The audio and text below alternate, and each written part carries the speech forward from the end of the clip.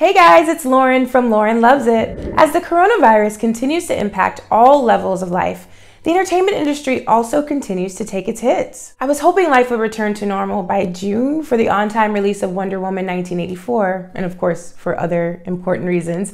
But on March 24th, Warner Brothers announced that it was getting a new release date of August 14th. Now luckily, unlike other movies that have been moved, it only got delayed a little over 2 months.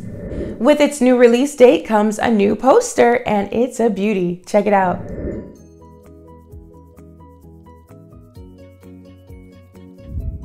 All of the pictures and promo art we've seen for this movie have been really colorful and clearly gives us that 80s vibe, which also means that this movie is probably not going to look anything like the first Wonder Woman film. August is still a while away, but things are very much in flux when it comes to coronavirus and its long-term effect on movies. There's a chance things could be semi-normal by August, but are you willing to go into the theaters now that so many studios are putting movies straight to streaming?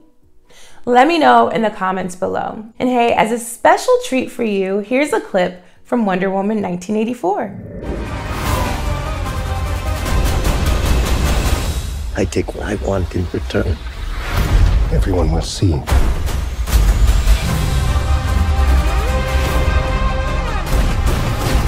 Nothing good is born from lies. And greatness is not what you think.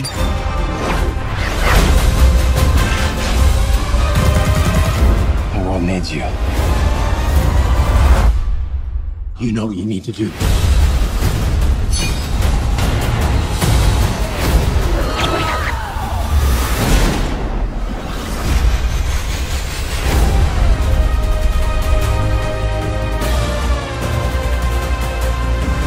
Wonder Woman 1984, directed by Patty Jenkins.